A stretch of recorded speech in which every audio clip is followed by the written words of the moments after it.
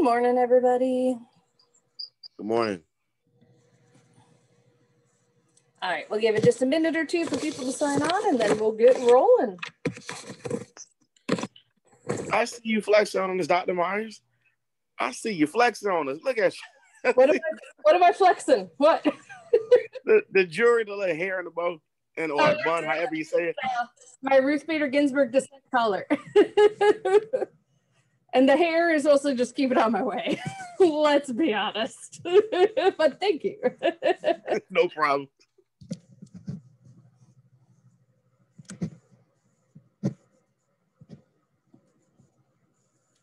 Hi, I'm just taking attendance real quick. While we're waiting for everybody to sign on, looks like people are doing pretty well with this.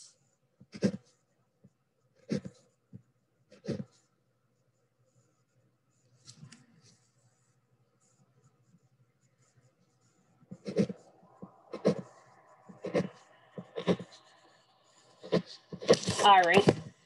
Couple quick reminders of what's coming up. Actually, let me open your syllabus real quick, and we can, I'll screen share it just so we can all be on the same page.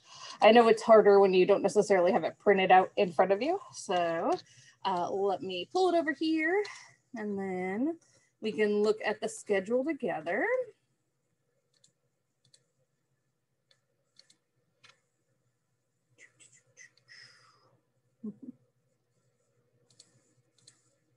Alrighty, so today we're going to start talking about research after we do the last couple slides of our models. There we go. Couldn't think of the name. Our models lecture, and then we'll talk about research and assessment.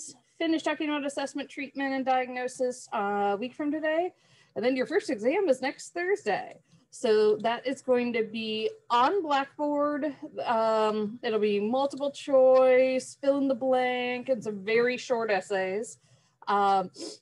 So I believe, let me, I'm gonna leave this up for you for a second. I'm gonna check something on the side here. I think I already have the review sheets on Blackboard, but I don't want to lie to you. So I'm gonna double check that.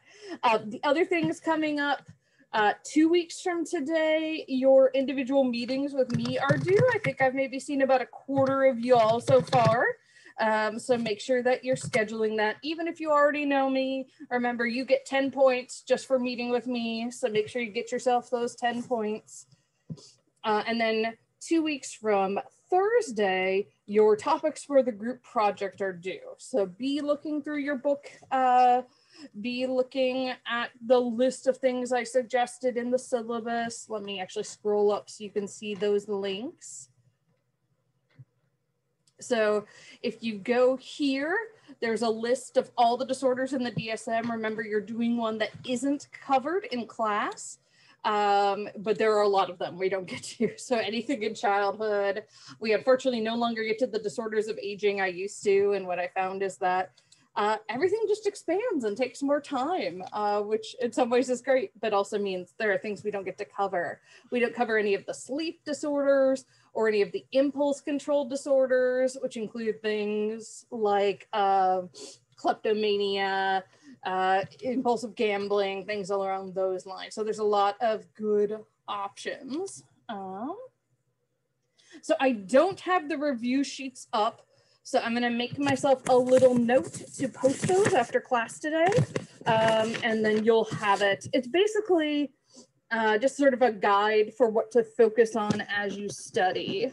I typically pass these out in class, which is why they're not on Blackboard, but obviously can't do that this year. So I will make sure I do that after we're done.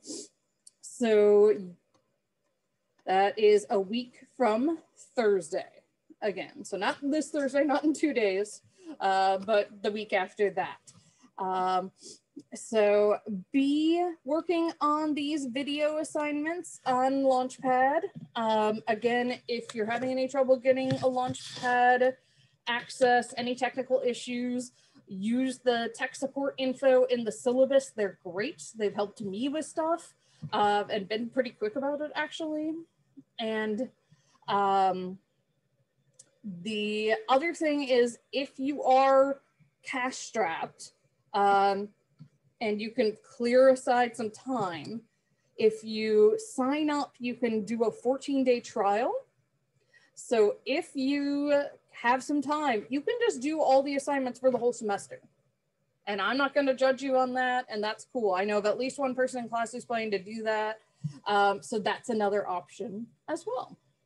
But again, remember that this is the cheapest way to get the book if you haven't gotten the book yet. I believe it's $99 for Launchpad Access and the ebook. So pretty good deal considering all textbooks are like $1,000 now. I think this one's like $300, but still, right? It's ridiculous. So again, just be aware of exam a week from Thursday, and then the next week after that, your individual meetings with me are due, and then your topics for the group project are due. All righty. Any questions about the syllabus or any of the assignments coming up? Okay, well, I am going to share our PowerPoint then. Let me make sure I open the correct one first, since we are going to be working off of 2 different ones today. So again, if you're following along, if you've printed out the PowerPoints, then we're starting with the end of the models one. So let me screen share for y'all. There we go. It took it a second to refund there. All right, make sure the chat's open in case y'all have questions. Again, you can always unmute and ask questions too. Just sometimes that's easier. Alrighty. Get myself all set up here. Alrighty. So we ended off on Thursday talking about sort of some of the models your book and I honestly don't go that much into, because to be perfectly honest, they aren't used by that many people. And those are the existential and the humanistic models.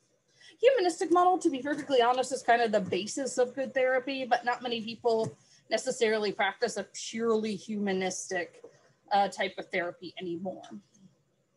So today, we're going to be talking about the sociocultural model to start, and this is one that's used quite a bit.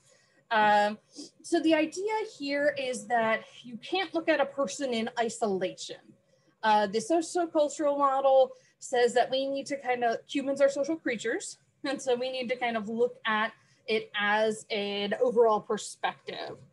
So we are going to start by talking about family therapy and family systems theory. So the family in this case is seen as the unit, as the client, rather than the particular individuals within that therapeutic setting.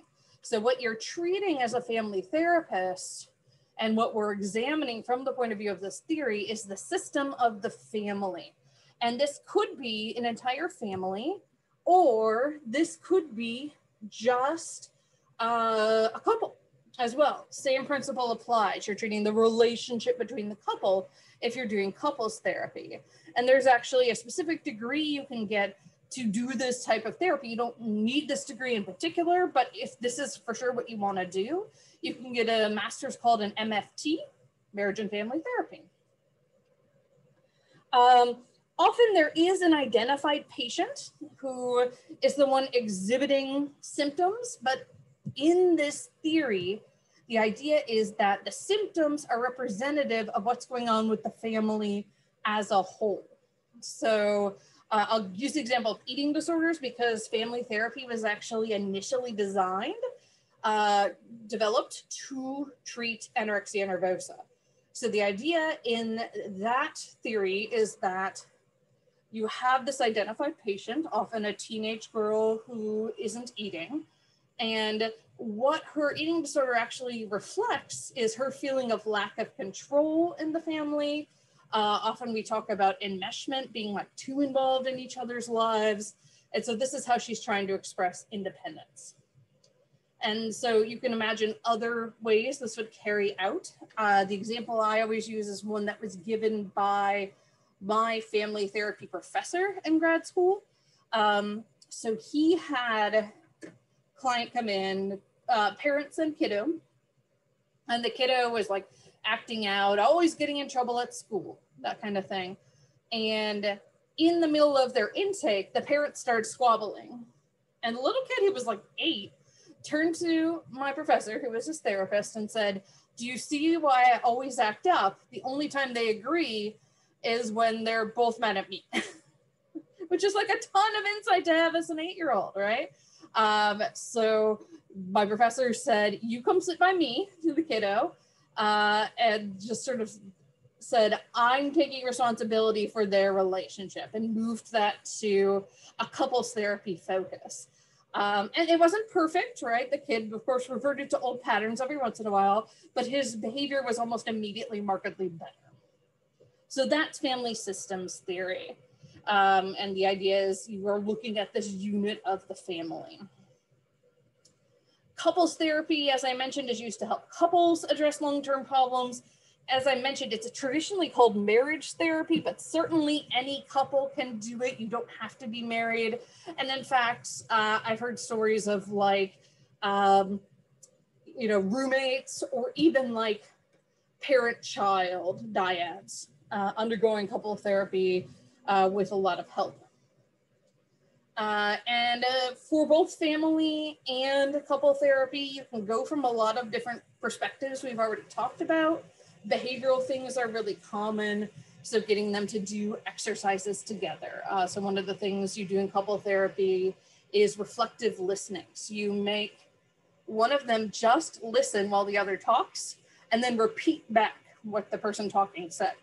This is really hard because typically when we are listening to another person, we're just thinking about what we're going to say back, right? Especially if we're mad at them. So this is a real challenge for them and a very good exercise. All right, group therapy takes advantage of being able to learn from others and getting additional support. So you can have very focused, behaviorally based groups. We did this for people who were post-bariatric surgery, who were struggling with maintaining the diet, maintaining the lifestyle changes. Or you can have sort of more open-ended groups. So one of the groups that I enjoyed but found very challenging while I was at the VA was a process group for women with PTSD. And so I think at times we had like 25 women in that room, all of whom had different types of trauma. You can also do self-help groups. So something like AA, typically, unless you're doing it in a rehab setting, doesn't have a clinician there, but serves a lot of the same purposes as a clinician-led group therapy. So culture and religion are other things that are important to keep in mind. So culture-sensitive therapies address unique issues for members of minority groups. So a lot of therapists that work with a lot of BIPOC people, Black, Indigenous, people of color, if you're not familiar with that acronym, are really starting to do a lot of work around racial trauma, which is sometimes also referred to as like inherited trauma, sort of everything that's been handed down from slavery, for example, that persists in all of the policies that we still have today. And then religion. So initially therapists distanced themselves from it. Freud actually referred to religion as a defense mechanism. But now we see the mental health benefits of faith, and you can incorporate it if your client is religious. You don't have to if your client is not. Some therapists, particularly those trained by religious focused schools, may choose to focus that way. So your Regents, your Liberties, and again, there's nothing wrong with that. It just means that some clients might not feel comfortable going to them if they don't share that faith. Community treatment encourages community care, letting clients, maybe with even severe mental illness, to receive treatment in familiar settings. And a big part of this is prevention. So efforts to improve community attitudes and policies, or identify and treat disorders in early stages. So there have been large-scale suicide prevention programs, eating disorders prevention programs, things along those lines to try to essentially stop it before it starts. So I would say the vast majority of psychology now and how we do the science of psychology is actually rooted in the biopsychosocial model. And so it essentially integrates elements from all the models and recognizes the importance of not only your genes and your brain, not only your social interactions, not only your thoughts or your behaviors, but the interactions of all those things, right? So for example, there is more and more evidence that expression of our genes, particularly as it relates to psychological issues, is very influenced by the environment. So we're going to talk about sort of the diathesis stress in a second, and I'll explain that in more detail. So abnormality results from the interaction of genetic, biological, developmental, emotional, behavioral, cognitive, social, cultural, and societal influences, and probably more than that, right?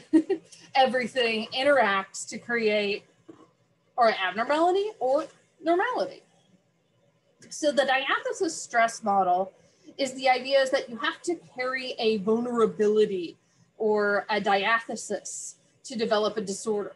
And that may be biological. It could be genetic, right? It could be a brain abnormality. It could be social. Maybe you had a maladaptive upbringing. Or it could be psychological, like having destructive or maladaptive cognitions. Then a given stress trigger, which again can be biological. Maybe you contract a disease that's very stressful to cope with. It can be psychological. You experience a trauma. It can be social. You break up with a significant partner. That happens, and only when that stressor happens is the diathesis, is that vulnerability expressed. Does that disorder come out? So the way that my intro-psych professor, Dr. McFarland, explained this to us when I was a freshman is genes are expressed in an environment. And this sounds really weird if you're not used to thinking of it that way, but the best example to wrap your head around, I think, is to think about something that seems as physically determined as height, right? So we think like you have a gene for height and that's going to be expressed no matter what. Well, what if you are nutritionally deprived, right? What if you just get totally inadequate nutrition growing up? Even though you're supposed to be 6 foot, you might end up being 5'8", right? Because your genes can't fully express because they don't have what they need. The same thing can happen with psychological things. Maybe you're supposed to be the most intelligent person, the next Einstein, but you're raised in an environment where there are no books available, there are no educational toys available, maybe you're kept out of school, right? That's never going to fully develop because you don't have the environment for it. And the opposite, obviously. You could have all the genetic predispositions for depression, but if you never experience a life stressor or you have adequate support in your life, you could never have a major depressive episode. That could happen. Reciprocal effects is essentially a more complex version of diathesis stress. It says that some key factors produce abnormal functioning by influencing other key factors. So the idea is rather than just being like, here's the diathesis, here's the stressor, that's what causes it, it's more sort of interwoven. And I would say the diathesis stress is the easiest way to understand it, but the reciprocal effects is probably, again, the most accurate, just recognizing the biopsychosocial model itself and how complex humans are. Okay, so this is a model. It's likely a different number in your current book. This is from several editions ago, but you don't have to memorize this table. It's just something that I find really helpful to compare them. So certainly you can use this to kind of compare what's different about these. And I like that they're talking specifically about abnormality, right? All right, so if you remember, all last week when we were talking about the different model, we used an example case study, our patient S. And so I will reveal to you this patient now. It's Simba. It's my cat. So he is 4. And he was like totally chill until we brought Quinn home. And then he like acted like a toddler. And he would like scratch the furniture, even though he never did that, to try to get our attention. You know, he's a cat, so he does have like these hyperactive tendencies. He does bite and attack us, particularly me. I think he thinks I'm another cat. Like not Quinn or Brian, but me. And so you might actually be able to see he got me pretty good over the weekend when he was just playing. So this is our patient. Got a couple other cute pictures. So of course, today's the one day he's not anywhere near this room. But he is my TA, as you can see. These are me teaching. This top one here is me teaching last spring. This is me teaching last fall. And then this is actually, I did a study a couple years back that asked me to do yoga a couple times a week. And he, as you can see, was really good at Shavasana. So, all right. It's just goofy, something fun to look at these things with a way that I don't have to like violate confidentiality of any client I've seen in the past. All right, so now we're going to start talking about research methods. And again, those of you who have taken other classes in the psych department, particularly classes with me, a lot of this may end up feeling like review to you. And there's a reason we do that. Because psychology is a science, and because honestly, part of what students struggle with the most is understanding research-based concepts. We purposely cover this in both sections of our intro class and in a lot of our 200 level courses as well. To help you remember these things, but then also to specifically talk about what might be different about how we study and research within the particular subfields of psychology. So again, for those of you, especially that took personality with me last semester, a lot of this might look familiar. So without research, many of the statements that are on this next slide would never have been refuted. So I mentioned when we were talking about our history that in ancient times, people believed the brain was kind of not important at all. The Egyptians would pull it out through the nose and just discard it. So Aristotle said the brain is an organ of minor importance. Again, we've clearly refuted that now, right? But if no one ever did any research, if we all just took like the first thing someone ever said at face value, we might still believe that today, right? This one's great. So Charles Duell, who worked in the US Patent Office in 1899, so 120 years ago, said everything that can be invented has been invented. Cool, so we would never have, you know, computers, iPhones, you know, we would never have Alexa, right? Or hybrid cars or electric cars. I think at that point we did have like a basic automobile, but certainly nothing like we have now, right? So again, if we had all taken him at face value and said, cool, we can stop inventing, right? We wouldn't have all the technological advancements we have. Along those same lines, in 1977, Ken Olsen of Digital Equipment Corporation said, there's no reason for any individual to have a computer in their home. So some context, when he was speaking, computers were bigger than the space I'm in, maybe probably like double the space I'm in. You can see pretty widely our loft office here. And like that would be one computer, right? And you would have to like sign up for time on the computer and things along those lines. So yeah, that wasn't practical, right? But now not only do I have a computer here and my husband has a computer right over there, right? But I carry a computer with more computing power than the spaceship that took the Apollo 11 astronauts to the moon, right?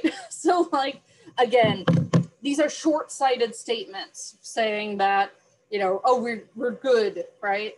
And thank goodness people still do research and development because we have so many advances because of that.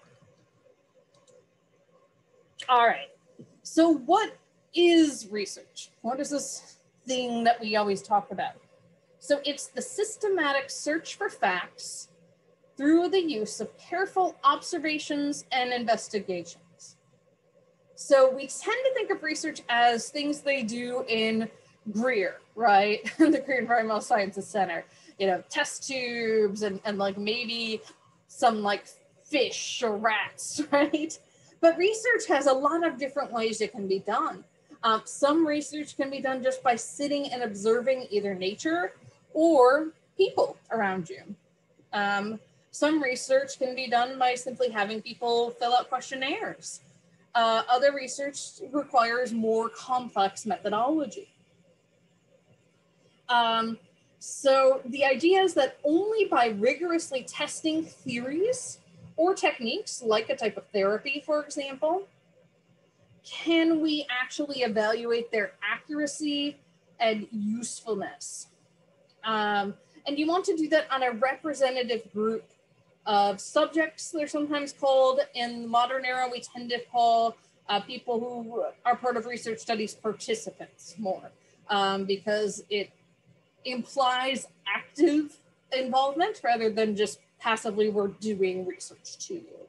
And most research we do, the participants are very actively involved, including research with animals, although we do call them subjects. So this is really hard in abnormal psychology and clinical psychology, because as we've already mentioned, people are pretty complex. If you think about what we just talked about, right, with the biopsychosocial theory, that's a lot, right? At the same token, we want to be able to examine these things, right? So we have to come up with clever methods for trying to do so. Like I've joked with other classes I have in the past that, like, if I could just take, when we're in person, obviously, you know, some sort of like UPC scanner and like scan your ear and know how much you picked up from my lectures, I would never have to give you an exam, right? But because I don't have that, and like, I don't know that I would want to, right?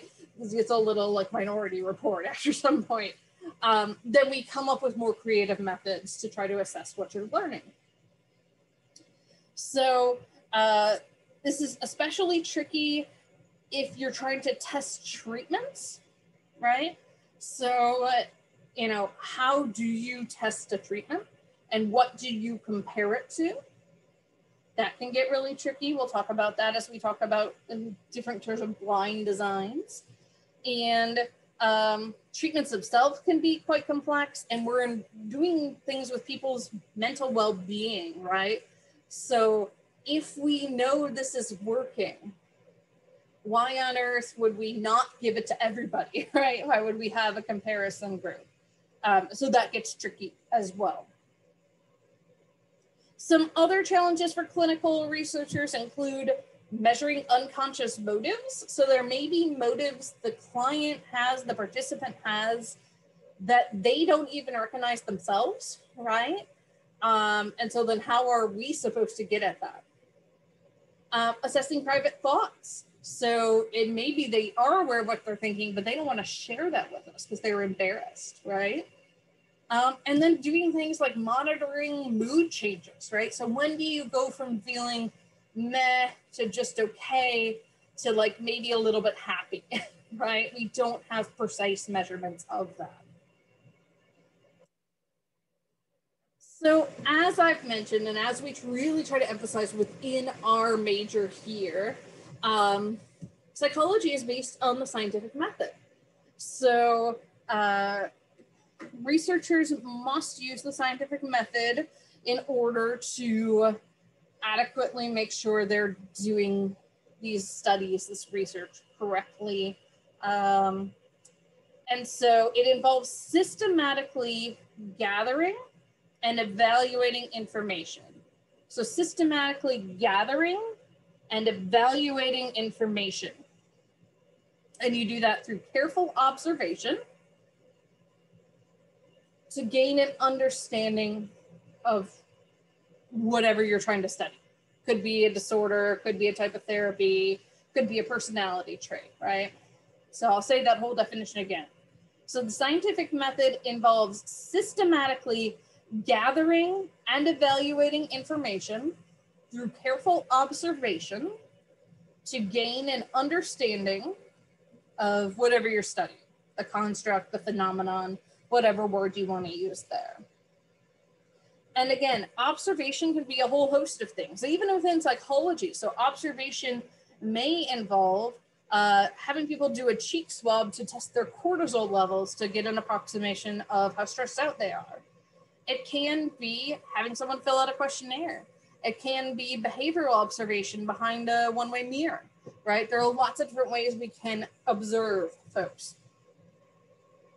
So science itself is the pursuit of systematized knowledge through observation. So that observation becomes important.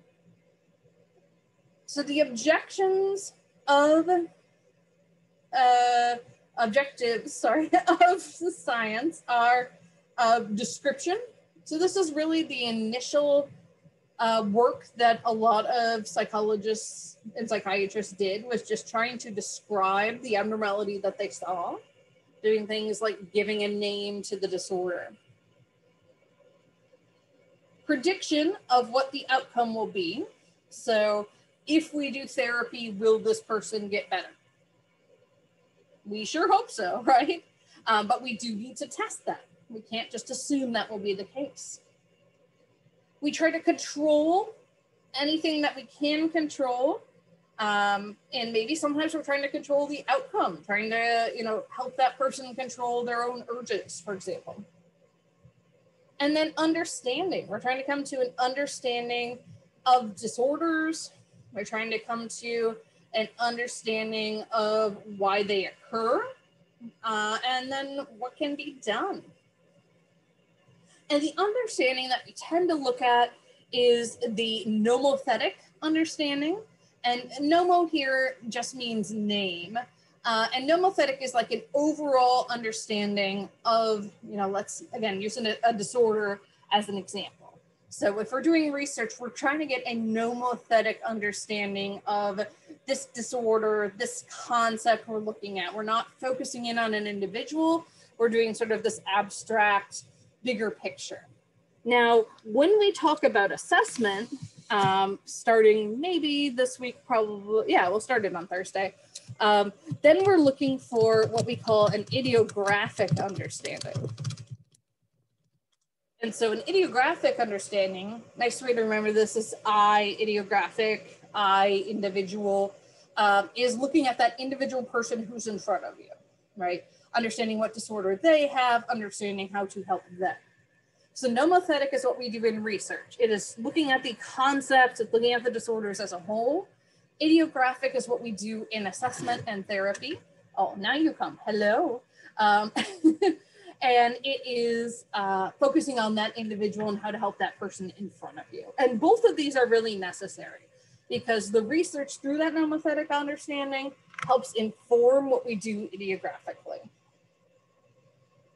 And so I typically write this on the board, but since I don't have a board, I'm going to walk you really quickly through the scientific method. So when we are doing science, the first thing we start with is a theory. Okay, so imagine me just writing these in a vertical line on the board with arrows in between each. And so the theory is what we've already talked about. It's the models. It is, what is our idea of how to explain what's going on?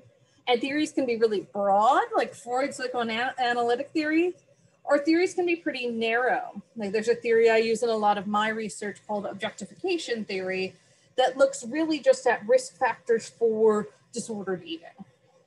So you start with that, and based on the theory that exists, you come up with a hypothesis. So for your specific research study, which part of that are you going to look at? So for example, my master's thesis study, I looked at how do these factors related to body image all interact to predict it. So I looked at things like self-objectification and pressures from the media, pressures from your family, things like that. And then after the hypothesis, you're going to collect some data. And again, this is going to vary depending on the design of your study. So it might be that, and kind of going with the data is the method here, the method or design of your study. Again, it might be that you are doing biological sampling. So I was a control subject, I think I mentioned this last week, in a DNA gene study about anorexia, right? It can look like biology or chemistry. It can also be giving people questionnaires or having them come into the lab and manipulating something. Or a lot of recent research, including my dissertation study, focuses on what's called ecological momentary assessment, where you have the person, now they do it on an app. Back in my day, we did it on Palm Pilots. Woo, I feel old. And you actually record stuff throughout your day, which is kind of cool. So you design whatever you're gonna do, you get data from that. And then there's a couple things that can happen. If you found you supported your hypothesis, awesome. Then what you're going to do is present it in some way. Or the fancy word we're using these days in psychology is dissemination, which just means get it out there. So you could write an article for a journal. You could present it at a conference. I do a lot of conference presentations of my work. You could write a popular press book about this. Several psychologists have done that over time. You could talk to the media about it. And I've done that when some of my studies come out. But this doesn't always happen. Sometimes you get here and you didn't find at all what you wanted.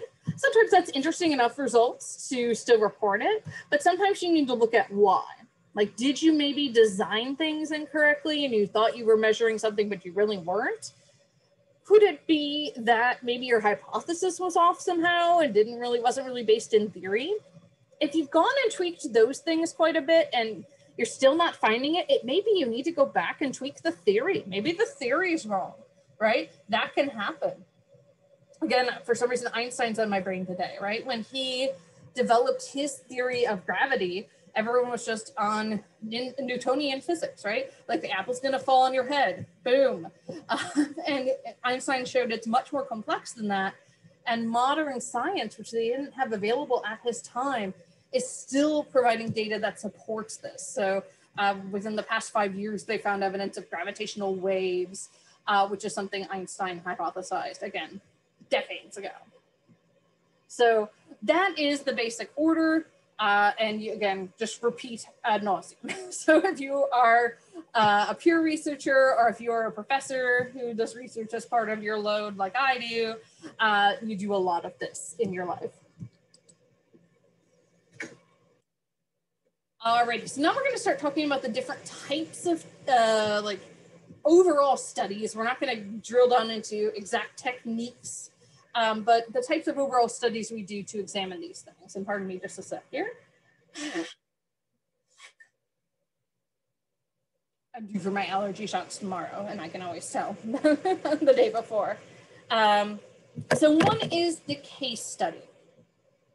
And so a case study provides a detailed description that interprets information you get of a person's life. And in this case, their psychological problems, right? If we're talking about abnormality. And so you have one person described in great detail, and then you interpret what you describe. Again, from the point of view of whatever your theory is, right? So a behaviorist will probably describe something very differently than a humanist than would a psychoanalyst, right? So it can serve as a source of new ideas about behavior. So Freud's theories were almost entirely based on case studies. And it was good and it's good inspiration from research. It may offer a tentative support for a theory with one patient. It can challenge a theory's assumptions. It can even inspire new therapeutic techniques. The other thing that case studies do is they allow us to study unusual problems. So for example, one of the things we'll talk about later in the semester is dissociative identity disorder, what used to be called multiple personality disorder. And this disorder is very, very rare. You know, I had 3 out of my, 20 professors I had throughout grad school and residency who had said they had seen one case of DID in their entire career. You know, these are 20-plus-year careers. So that just shows you how rare it is, right? So you're not going to get a sample of 100 people with DID. Sometimes all you can do is a case study in that case. With modern techniques, they may be able to actually, like recruiting online and things like that. But certainly prior to that, not really. A common example that I bring up is the case of Little Hans. And Little Hans was a Freud case study. He was one of the few kids that Freud himself saw. Freud tended to work with young adults to adults. And so Little Hans had a fear of horses, which is why we have this lovely depiction of a horse here. And Freud decided that Little Hans's fear of horses was linked to that Oedipal complex we talked about last week. That somehow this horse was representative of the phallus and he had castration anxiety, and that's what was going on. And Freud saw the fact that Little Hans had once seen a horse fall in the street right next to him and was terrified as completely insignificant, right? So again, here we can see different theories interpreting things different ways. Another example is, again, when we first describe a disease. And so in this case, we're going to talk about Alzheimer's disease. So Alois Alzheimer, near the early 1900s, he described a patient exhibiting symptoms of forgetfulness, disorientation, and a general decline in level of functioning. The patient he described was later referred to as having Alzheimer's disease after his name, because he was the first to give a detailed descriptive account of the disease. And this happens quite a bit in medicine. So if you think about things like Parkinson's or Huntington's, those are named for the people who first described them as well. So again, case studies can be a really good jumping off point. There are some limitations to the case study technique, including bias on the part of the observer.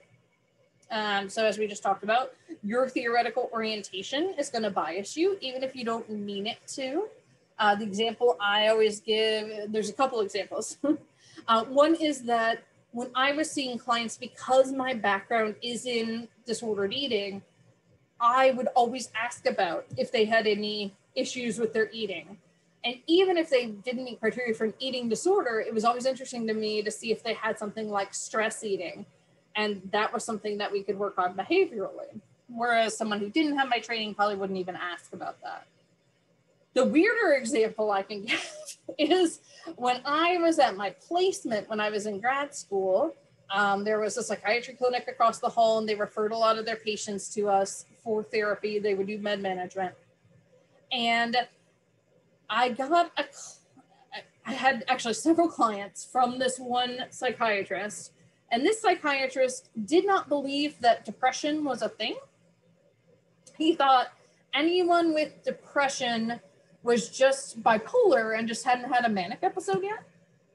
So he would, in my opinion, incorrectly diagnose them as having bipolar disorder, even if they'd never shown any signs of mania.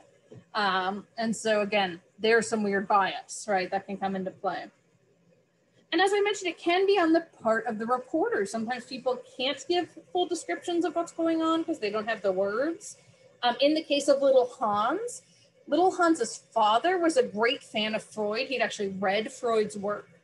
So he tended to report information that supported Freud's theory and ignore or de-emphasize information that did not.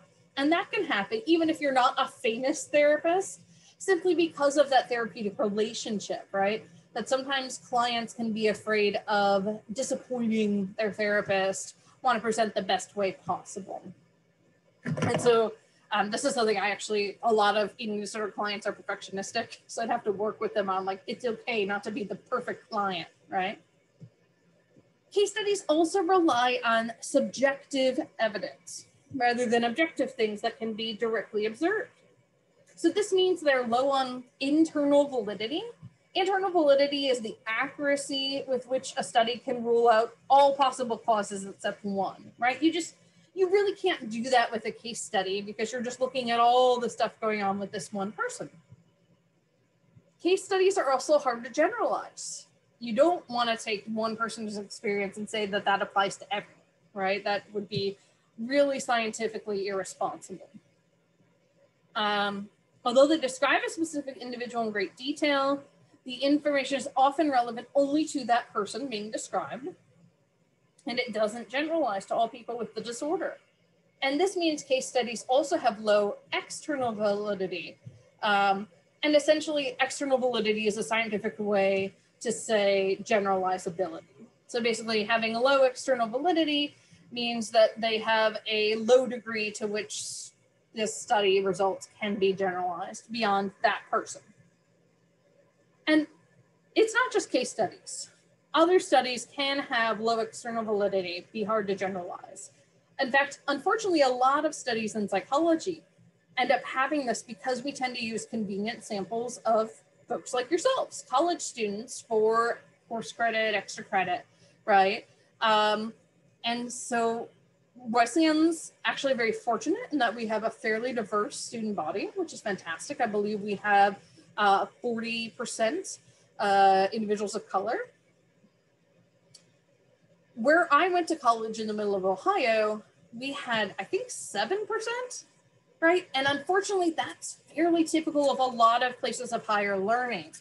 So we get all this research based on samples that are essentially upper middle class to upper class white folks, right? And so that can really limit your generalizability, and good psychologists recognize this. Some don't, which is really unfortunate.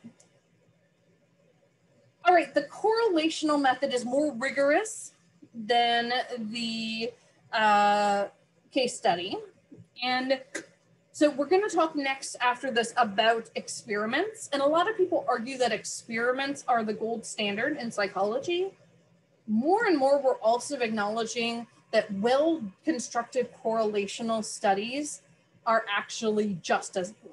And in fact, can sometimes answer questions experiments can't. So I'm just putting that out there because a lot of things you read will be like, experiments are the only way to go, but we can miss a lot of information from them that we can garner from correlational studies. All right, so correlation is essentially the degree to which two characteristics, events vary with each other. So it's the relationship between or among at least two variables. Often in psychology, we're looking at much more complex models with a whole bunch of variables and how they relate to each other. And that's all part of the correlational method. So it measures the strength of that relationship, and the variables are assessed as they exist in nature.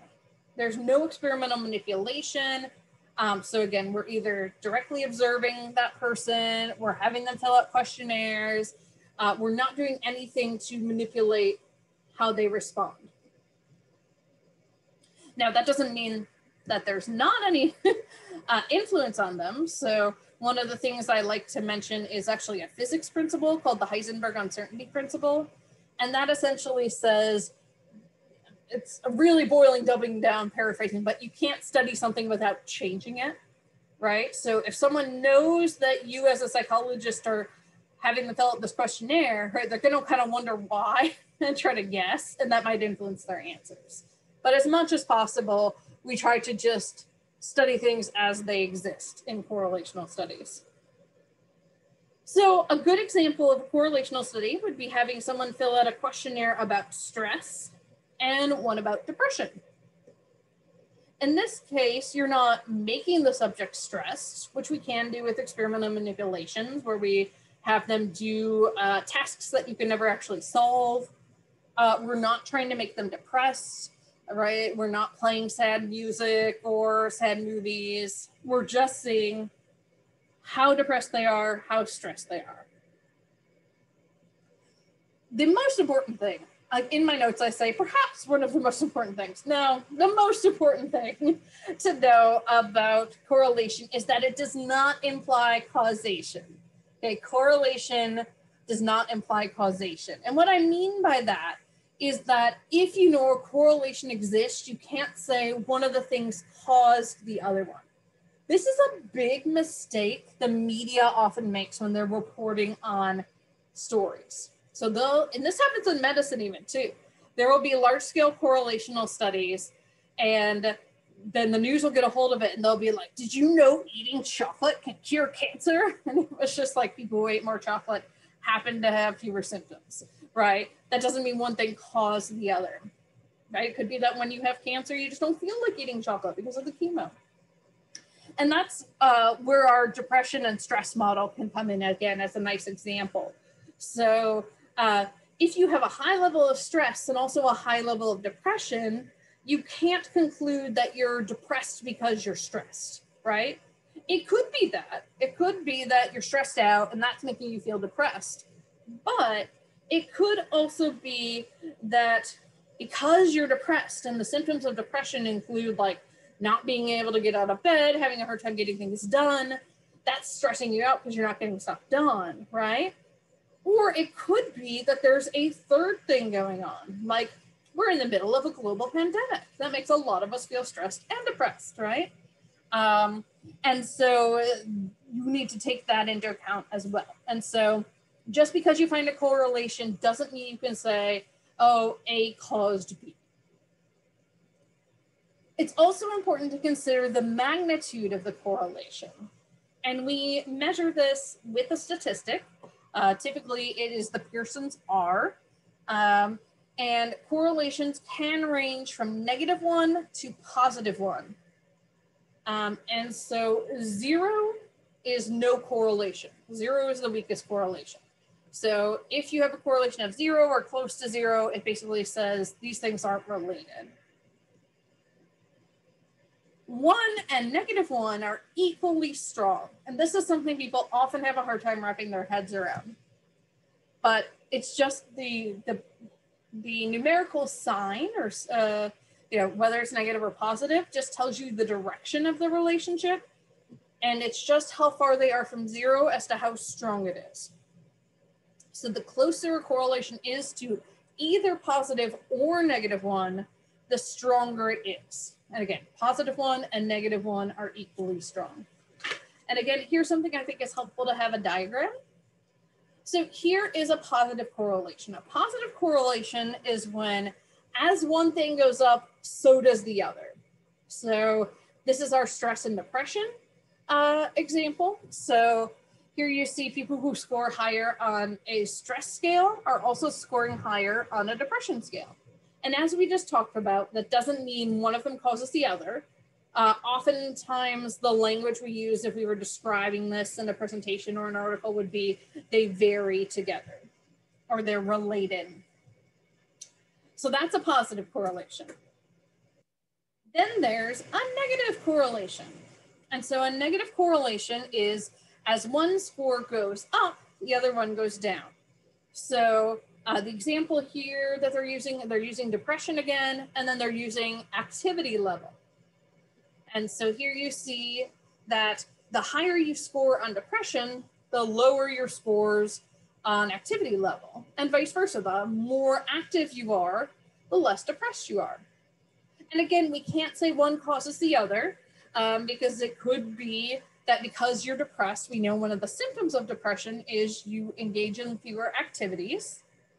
It could be you can't participate in activities and that's making you stressed or depressed, again, like during the pandemic. Or it could be a third thing. Maybe you broke your leg, right? And so you're depressed because of that, but also your activity level has to go down because you can't be as active as you were. One thing I wanted to point out too is if we look at this negative correlation table and then go back to the positive one, if I held up a mirror in between them, they would be a perfect reflection, right?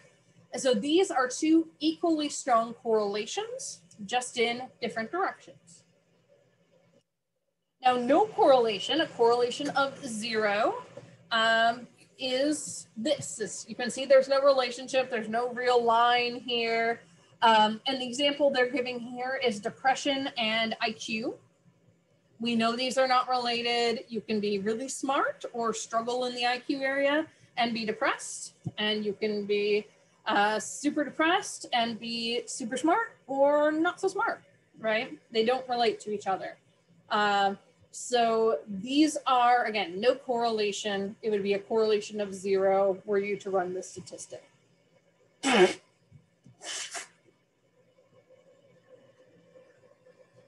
are several ways we can take that correlational method and make it do more work for us, right? Not just looking at one or a few variables together, but expanding it.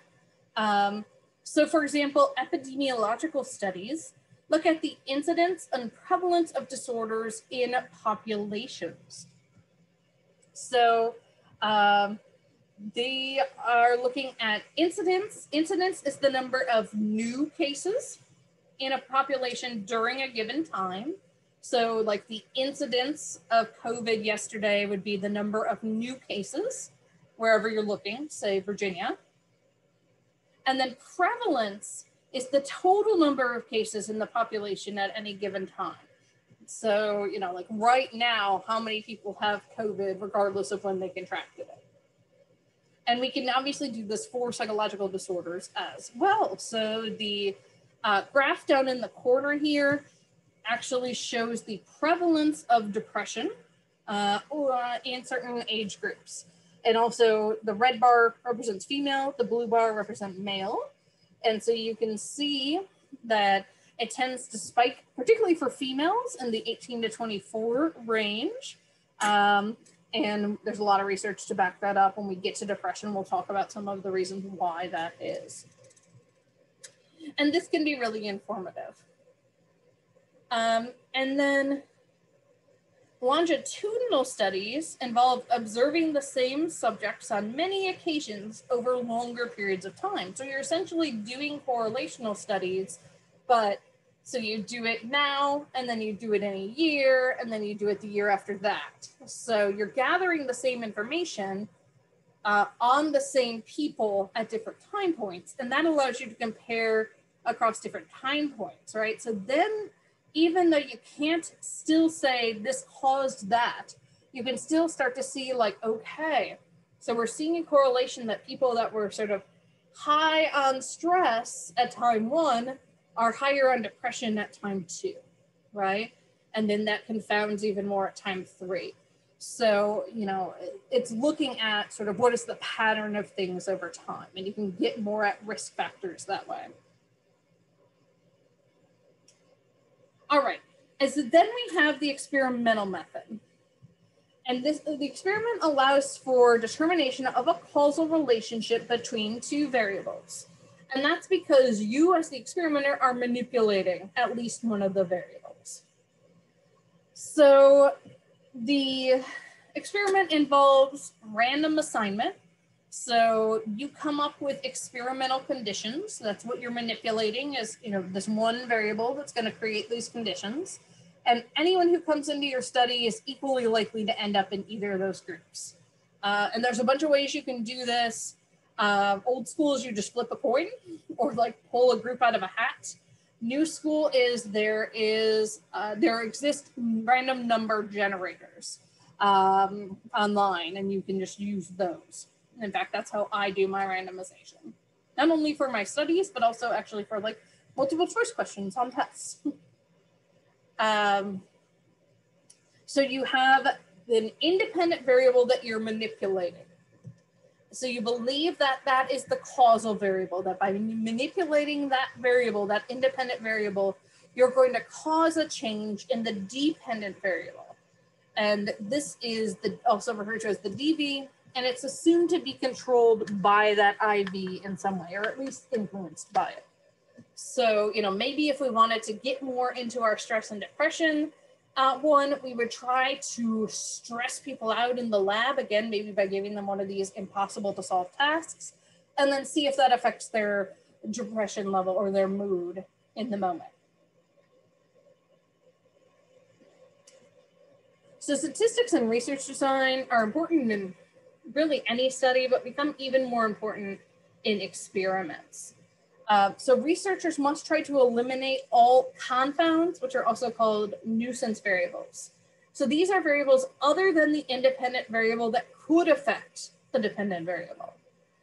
So example here, I have a friend who It was trying to do a study on attention in a couple different sites, and one of the sites had construction outside the window. So once they figured that out, they had to throw out the data, right, for those people, because they had a confound that was going to influence their ability to focus that wasn't at the other sites. Confounds can also be things like, again, being in the middle of a global pandemic. Like if you had started to collect data on a stress-based study in January last year, and then tried to just keep going with it, right? And like not account for the fact that people are in isolation and people are losing their jobs, right? You would get some really weird results. So sometimes there are things we totally can't control, but we try to control as many as we can. So similar environment, you know, making sure we're doing these at a similar time of day, using the same instructions for every participant who comes in, that type of thing. So 3 features are included in experiments to guard against confounds. The first is having a control group and an experimental group. And this is what I sort of alluded to on the previous slide. So the control group is a group of participants who are not exposed to whatever way we're manipulating that variable, that IV, that independent variable. But everything else they're doing is similar to that of the experimental group. So maybe they come in and they don't get that stressful task. They instead, do a task that's solvable, or they just do something else during that time. And then by comparing the outcome of each group, the control and the experimental groups, then we can better determine the effect of the independent variable. If we just did something where we looked at the experimental group, we could say, ooh, we're finding something, but we can't conclude it's because we manipulated the independent variable unless we have a comparison. Random assignment, again, I alluded to, means that every participant in the experiment is as likely to be placed in one group as the other. So we're not going to be like, ooh, I want the smarter people to be in my experimental group, right? No, we're going to randomly assign them. And we're hoping to sort of equal out, balance out all those things like, gender, race, things along those lines. And blind design. So blind design becomes especially important if we are looking at therapy studies, medication studies, things along those lines. So a blind design is built around placebo therapy. And placebo therapy is the idea of substituting an imitation, something that looks or tastes like real therapy, but is not. And again, this is easier to imagine for a medication. So I'm going to use that example initially. So let's say you came up with a great new drug that you think is going to just make depression go away, right? So you would give that to your experimental group, and then your control group would get a placebo. And the placebo would essentially be a sugar pill made to look the same color, the same size, everything as the actual medication, right? And then you're saying, is it just taking a pill that makes people feel better, or is it actually taking my medication, which hopefully has the active ingredients that are helping them? This whole idea of blind design and placebo therapy is designed to get rid of experimenter bias. And experimenter bias is also sometimes called the Rosenthal effect, where experimenters may have expectations that they unintentionally transmit to their participants. So I can say the same thing to you, but in totally different ways, right? I can be like, here's this drug. I think if you take it, it's really going to help your depression. Or I can be like, here's this drug. I think if you take it, it really want to help your depression, right? See, and again, it doesn't have to be that obvious. It could be more subtle things, tone of voice, things along those lines. I'm going to sit because I'm going to show a video in a sec here. Oops. Bop backwards. There we go. So we want to avoid that. We want to avoid the Rosenthal effect. We want to try to be as unbiased as possible.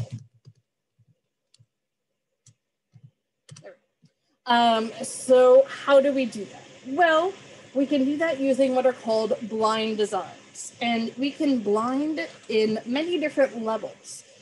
So the simplest one is the single blind design. In the single blind design, the person getting the medication doesn't know that they're getting a placebo, or maybe not. So this could be, just the participant. A double blind design, neither the participant nor the research assistant who was giving out the drug knows. So the research assistant, perhaps in this case a nurse, would come in that day and there would be two bottles marked A and B. They wouldn't know which is which. And remember, with placebo therapy, they're designed to look exactly the same. And then they would just be told, you're giving prescription A out today. And then they can't influence the person because they don't know which one it is. Now, someone in the background, usually the principal investigator, would know which is which, right, is keeping track for the sake of the study. But that's a nice way to try to reduce that Rosenthal effect. Triple blind design becomes really important in psychological studies where you need to observe behaviors to see how things are working. And so, sometimes you observe them in person, sometimes it might be a video of the person, sometimes it might be, again, behind one of those one-way mirrors. And in that case, the person who's rating the behavior would also be blind. And again, still there would be this principal investigator who knew and could put everything together. But this, again, gets the bias out of how they're going to rate that person. Which I think is also important. So I have a quick video here that I'm going to show you all about the placebo effect. So let me go ahead and pull my Zoom controls so that I can do a new share. I used to have a great video from Penn and Teller's Bullshit for this, but it's been pulled, so.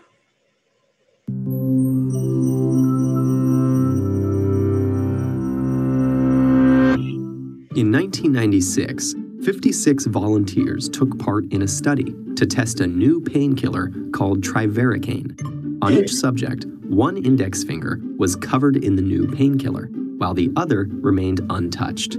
Then, both were squeezed in painful clamps. The subjects reported that the treated finger hurt less than the untreated one. This shouldn't be surprising, except Trivaricaine wasn't actually a painkiller, just a fake concoction with no pain-easing properties at all. What made the students so sure this dummy drug had worked? The answer lies in the placebo effect, an unexplained phenomenon wherein drugs, treatments, and therapies that aren't supposed to have an effect and are often fake miraculously make people feel better. Doctors have used the term placebo since the 1700s, when they realized the power of fake drugs to improve people's symptoms. These were administered when proper drugs weren't available, or if someone imagined they were ill. In fact, the word placebo means "I shall please" in Latin, hinting at a history of placating troubled patients.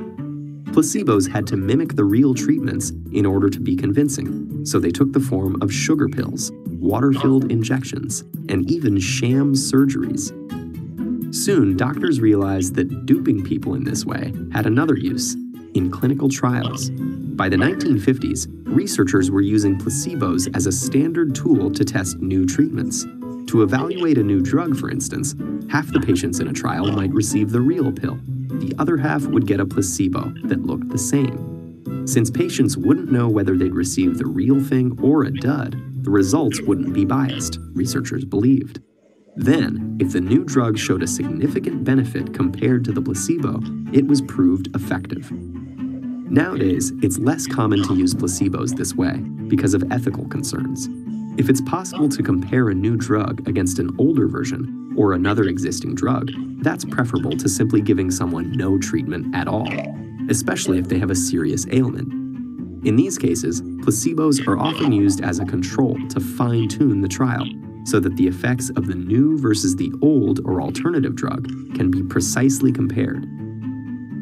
But of course, we know the placebos exert their own influence too. Thanks to the placebo effect, patients have experienced relief from a range of ailments, including heart problems, asthma, and severe pain, even though all they'd received was a fake drug or sham surgery. We're still trying to understand how. Some believe that instead of being real, the placebo effect is merely confused with other factors, like patients trying to please doctors by falsely reporting improvements. On the other hand, researchers think that if a person believes a fake treatment is real, their expectations of recovery actually do trigger physiological factors that improve their symptoms. Placebos seem to be capable of causing measurable change in blood pressure, heart rate, and the release of pain-reducing chemicals like endorphins. That explains why subjects in pain studies often say placebos ease their discomfort. Placebos may even reduce levels of stress hormones like adrenaline, which can slow the harmful effects of an ailment. So shouldn't we celebrate the placebo's bizarre benefits? Not necessarily.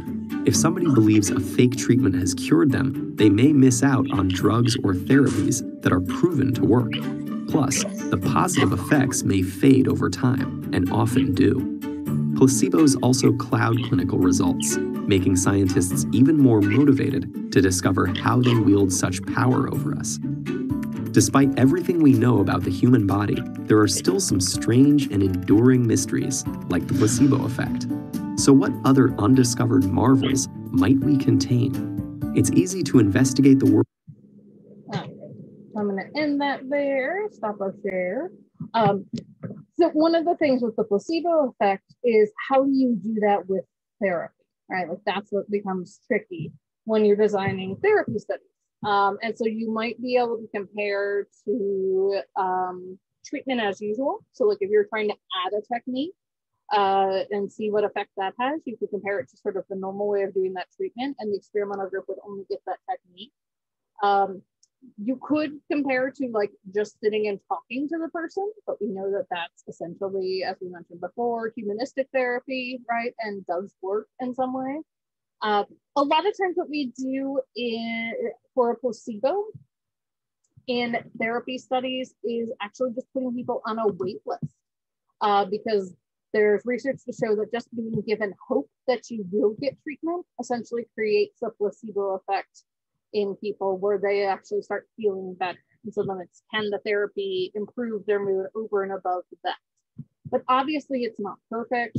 And obviously it's tricky to do this and to do it well. And so psychologists, particularly clinical psychologists, are always striving to find ways to do these types of clinical trials well and find a therapy placebo, right? Or compare to something else. So I'm going to end there for today, and then we'll pick up with this one on Thursday, and then we'll start talking about the more idiographic stuff with assessment, diagnosis, and treatment. And so I'll stick around a couple minutes in case you have questions, but otherwise, have a good day, and I will see you on Thursday. I have a quick question. Sure. About the placebo effect. So when they utilize patients for the experiments, because if you got a terminal illness, I'm sure that's something you would want to play with. So how do they kind of utilize or pick who they want to utilize for the experiments? Do they say, okay, we can't find a reason for why you're in pain, so let's try this person? How do they do that? Yeah, it really depends on what drug they're trying to test, how they're going to go about doing that. So, if they're trying to test a pain med, right? Yeah, your participants you would recruit would be people with chronic pain in most cases. If you're trying to test a medication that's supposed to help people with like really stubborn depression, right? Then that's the group you're going to recruit. But yeah, like the ethics of this do get sketchy, right? So like if you have someone who has a potentially fatal illness and you have, you're comparing a placebo to it, like how can you ethically not give that person the treatment for a long period of time, which is why, again, most psychological ones, you're just on a wait list. And then, like 8 weeks later, you get the treatment. But yeah, right. I remember hearing about a study recently, I think it was related to COVID, where they started to do a placebo-based study, and then they just realized that it was so much better that they stopped and they just switched everybody to the medication for that. Okay. Yeah. All right. Thank you so much. I appreciate You're welcome. Great question. it. Have a good one. You too.